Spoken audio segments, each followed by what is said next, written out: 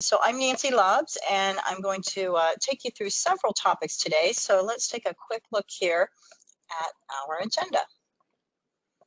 So the topics today include the system settings to make your user's life a little bit easier, and then also how to update your list of file, appointment, and note types. We'll also take a look at maintaining your list of fields and adding them to overview cards. And then finally, finishing up with how field mappings and view layout relate to each other. So just a side note, any of these updates that I'm going to be discussing today can only be made by Bullhorn system administrators, and you would need to be on either the corporate or the enterprise editions of Bullhorn. Now, among all the system settings, there are several that can be used to streamline workflow and even make things easier for your users. And these are the ones that I want to start with. So first of all, we have one called Auto Update the Date Available field. And this would be on your candidates record when you put them out to work. We also have one that can close the job orders when placements are created, and also another to automatically log emails as notes. So I'm going to go to System Settings next here in Bullhorn to show you how we can make some changes to these settings. So I'm just logged into my Bullhorn training account here. And then from the main menu, I'll just click on my admin folder and then open up the system settings tool. And it looks like it wants me to log in again. So let's just do that very quickly. And we'll try it once again.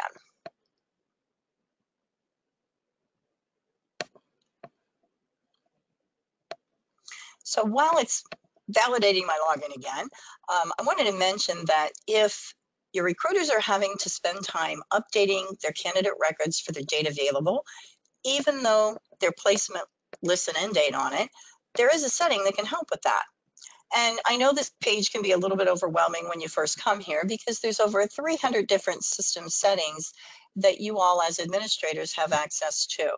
So I usually find it quite helpful to use the filter box over there on the top left and just enter in a keyword or phrase to help me locate the setting that I need. All right, so I'm going to filter on the keyword auto, and that'll bring up a much shorter list of settings here. And the first one that I want to look at is called the Auto Update Candidate Date Available on Placement. I know it's quite a long one, but you can see it right here in my list. And then by expanding that, you can basically read the description, but if you set the value here to true, then Bullhorn will automatically set the candidate's date available field to the scheduled end date that appears on that placement. So as long as they're checking that field when they're creating a placement record, this will take care of it for them. So let's go ahead and update that setting now to true. And then, of course, I would always want to save my changes. So I'll give it a quick save to update that setting. Next, if your users are having to go back and close out each individual job when they make a placement, or maybe they simply forget to do that, well, we have a setting for that too. So let me just collapse this one because the next setting is found in this same list here. It's the first one at the top, the auto close job on placement. So by expanding it, you can easily see that this setting will automatically close the job order whenever you make a placement. Now, keep in mind, this also removes it from the open source career portal. But one additional note, you would need to manually remove it from social media and any other job boards where you might have that job posted. And if the job reopens at a later date, you would need to republish the job. But I'm going to go ahead and change this setting to true. And then again, save those changes. Now I'm going to go ahead and clear the filters that I have right now on my system settings list, because you can also filter this list by entity in order to find all of the system settings related to a particular entity. For example, maybe any that are related to the candidate in Bullhorn. And this can be really helpful if you don't know what the setting is called, but you know that it's related to a certain entity. So let's try that. In the filter box, if I just type in the keyword candidate, I can hit filter, and you can easily see there's quite a long list, but all of these system settings that appear are related to the candidate record. And there's even 2 pages, so don't forget to check that as well, because you might find what you need on a subsequent page. Now I'm going to clear that because I'd like to take a look at least one more setting, and this one will enable you to have outbound emails automatically logged as notes instead of having to copy and paste them into a new note screen. So again, using my filtering technique here, I'm going to type in email note just to locate the setting and click filter. And of course, only this one variable comes up, the default email note action. So this determines the default note action that would be used when you're logging an outbound email as a note. Now you'll notice that the value field is blank right now, but if you enter in the word email, all the outgoing emails will track as notes automatically. So let's do that to set that up in our system. So we'll type in email, and we will again save our changes. And then I'm going to just clear all of my filters that I have set and go back to the slides here for just a moment. Because while we're in system settings, I would like to show you how you can also update the types of file attachments that are included on your candidate and contact records, or even update your appointment type list, and even customize your list of note actions as well. Now, to find these settings, we're going to go back to the system settings tool, of course, but you can search for which one you might want to update by filtering on certain keywords. So let's take a look. Going back to Bullhorn here, we're still in the system settings tool, and by filtering on the word file, we could get to that file type list, or we could use the keyword schedule to find our different appointment types, or even note for our note actions. Now I'm going to start with file. So I'll just type that keyword in the filter. And the setting that I actually need here is down at the bottom of the list, and it's called the file type list. So if I expand that setting, you can see that these are the different types of files that we might possibly attach to either a candidate or contact record in Bullhorn. And they include things like resumes and cover letters, copies of passports, maybe even a sample of someone's work. But perhaps I might also want to add a reference letter here as a possible file attachment. And I want to be able to designate that file as such. Now it's as simple as adding in a comma and then typing in the word reference here. Now, of course, if I add it at the end of the list, that's exactly where it will appear in the drop down when you're selecting the type of file attachment that you're adding to, in this case, a candidate record. If you want it to appear anywhere else in the list, just insert the word wherever you want, like perhaps maybe after cover letter. But remember, it's just comma separated values and no spaces are required. And then be sure to save your changes. And of course, you get that confirmation that the update has been made. Now I'm going to clear that filter, and this time filter on the word schedule. So this will bring up a setting called the schedule type list. And as we can see here, this gives us a list of different appointment types. So all the different reasons why we might be adding an appointment in Bullhorn. And we have options for things like a client visit or different types of interviews, including an internal interview or a final interview. But perhaps we might want to add exit interview to the list. So again, I would do it exactly the same way, add a comma, no space, type in my appointment type, exit interview, and then just click the Save Changes button once again. Now I have one more that I would like to review and possibly update the list. So I'm going to clear my filter and this time type in the keyword note. Now for this one, I need the comment action list. This particular setting controls the note actions that all of your users would see when they're adding a note to any record in Bullhorn. And you can see we have quite an extensive list, and they're all entered in their comma separated values.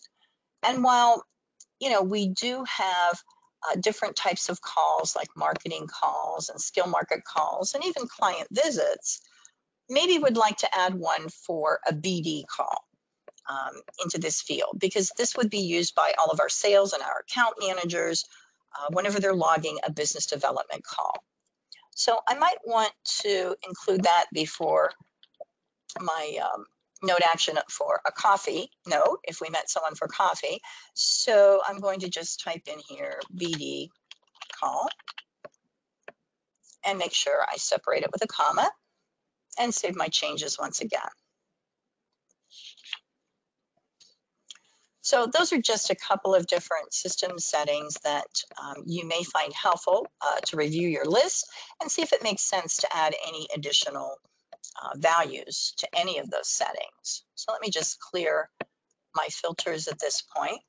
And I want to speak about another way that you can also be an effective administrator, and that's to maintain your list of fields and add the most important ones to your overview cards that appear on the overview tab of your different records. And I really believe that you should periodically review these fields to keep your records clear of any unused fields or even required fields that may no longer be necessary. So in Bullhorn, we need to go to another tool for this. So we'll click on our admin folder. And this time we're going to open up the field mappings tool.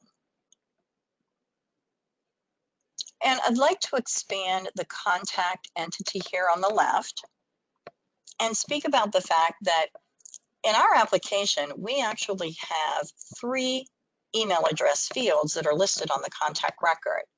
Let me just show you that before we make any changes. If I open up the contact list and just select any random contact, doesn't matter which one, we'll go with Roger here. And then if I navigate to the Edit tab, usually in the contact information section here, you'll find the email addresses. Now you can see we have all 3 fields that are available in use here. But specifically, the email 3 field is designated as a required field. So that probably really doesn't make sense. I mean, at the most, we might have 1 or 2 email addresses for a contact. I don't really know if we need that at all. And keep in mind, fields can be marked as either required or optional, and that is done through field maps. So while I'm in the contact entity here, I can use the field column header and just simply search on the email 3 field, and there it is. And you can readily see that it's a required field. So first of all, I want to remove that and make it optional. But if I wanted to hide the field altogether, all I need to do is select this checkbox labeled hidden to remove it from my contact screen. All right, so then all I need to do now is save my changes, just like that. Now, in order to check out our work, I would have to log out of Bullhorn and then log back in order to see those changes take effect. And that's definitely true with any admin changes that you make in Bullhorn Novo. So I will do that in just a second. Let's go ahead. Well, let's do it now. Why not? I can just go to my username and log out and then log back in very quickly.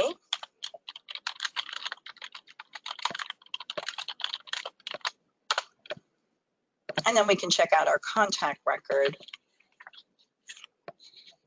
for the email field.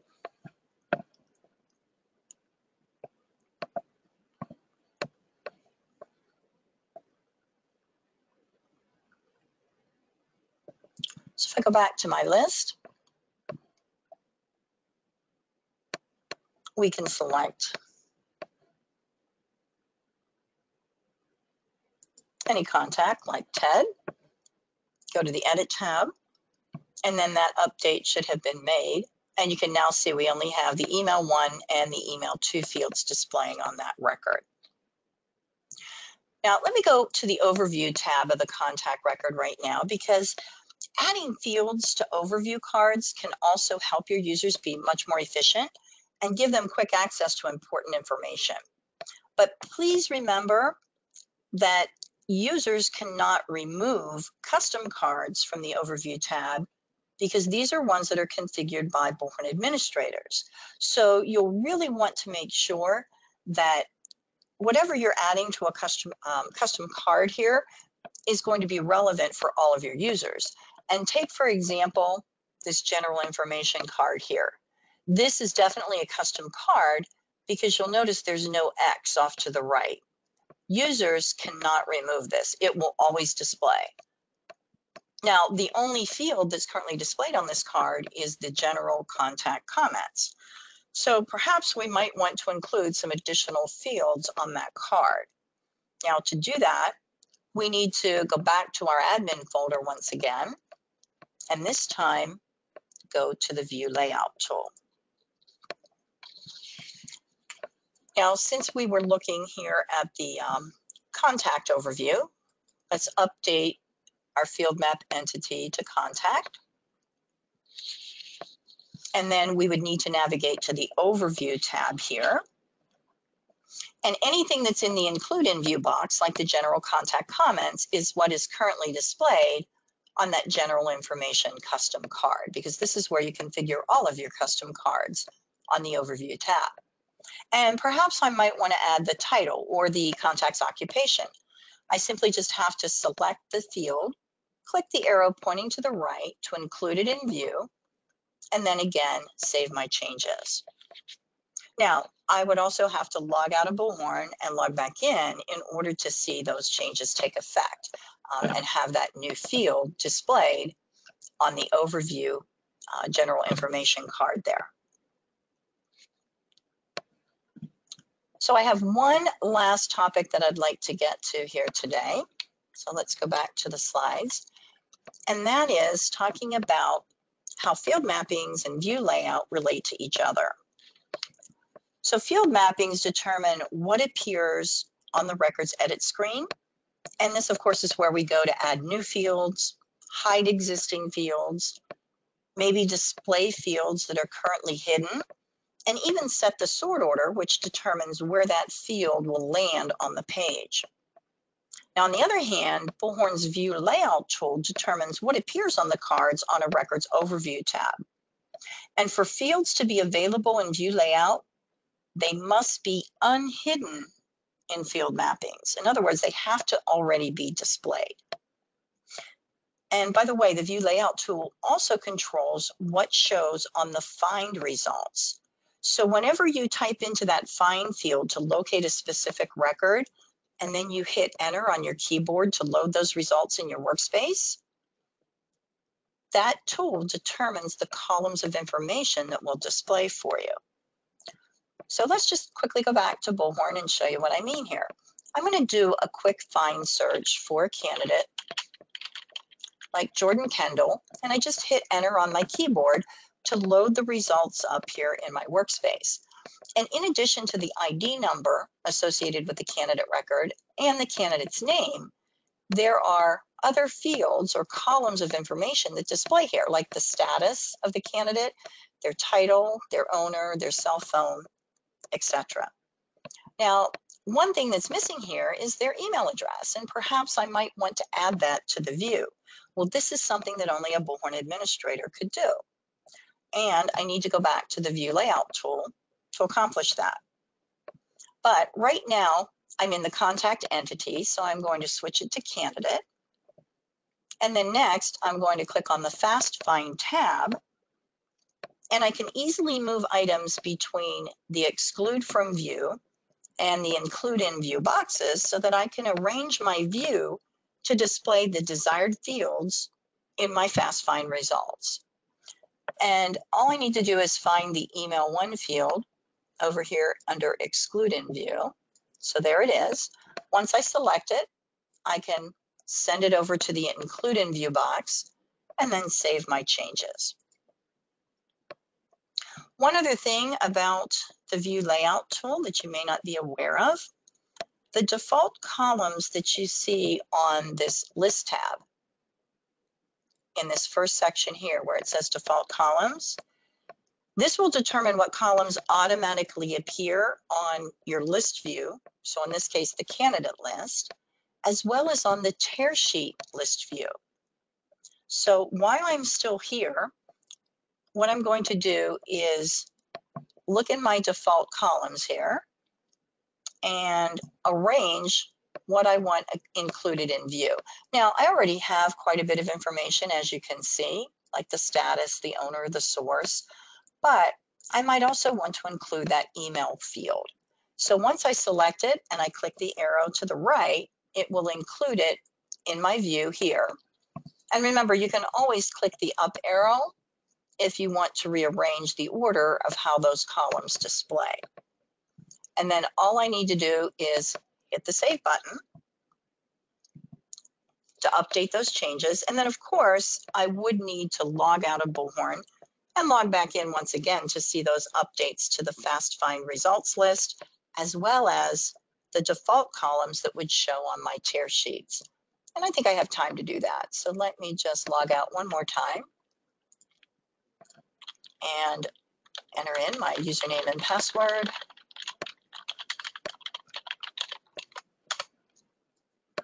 And we can take a quick look.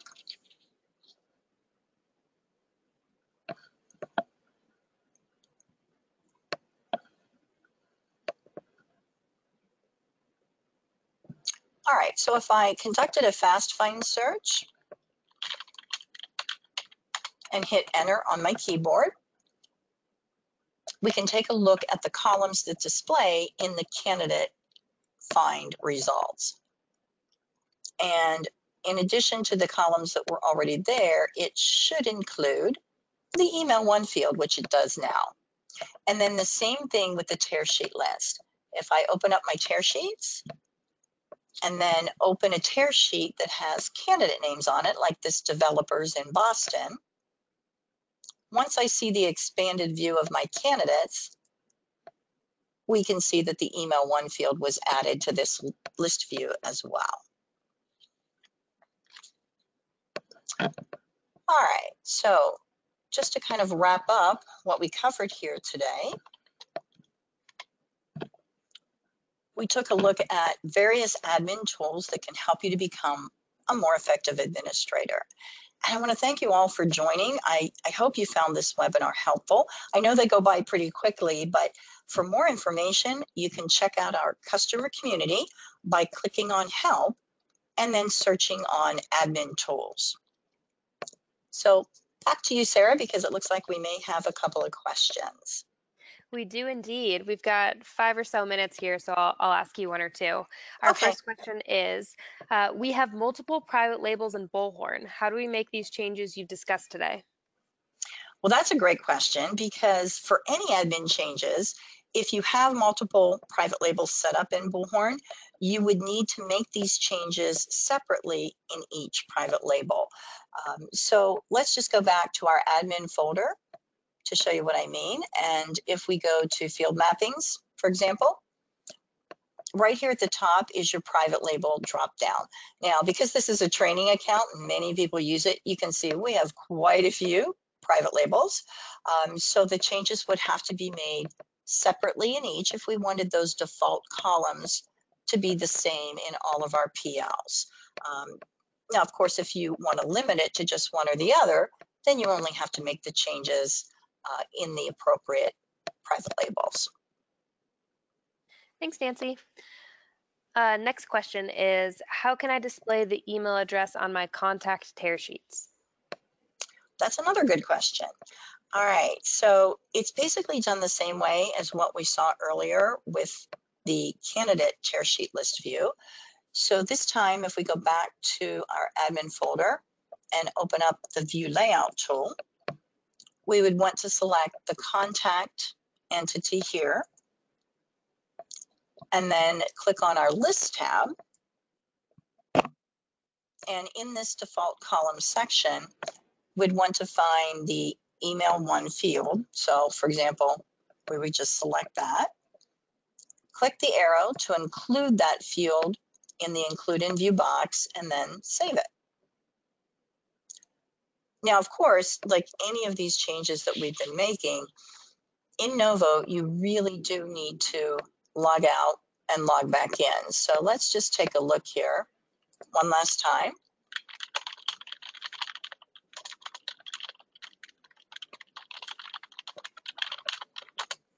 And make sure our contact list displays that Email One field now. So that would affect the list as well as the tear sheet view.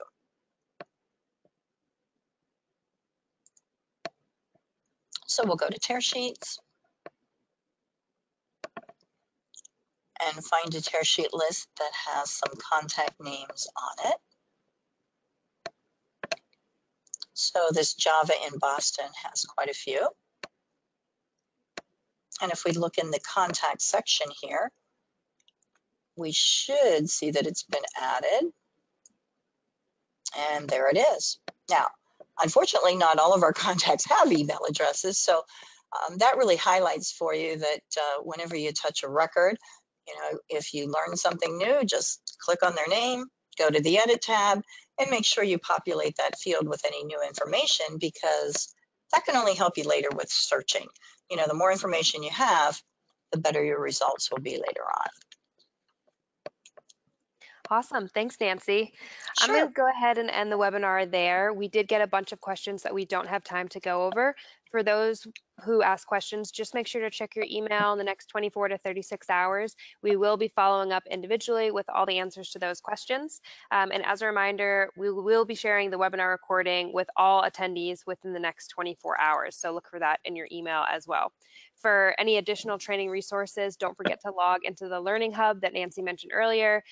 Go through the customer community at help.bullhorn.com. Thank you, everyone. Enjoy the rest of your day. Thanks all.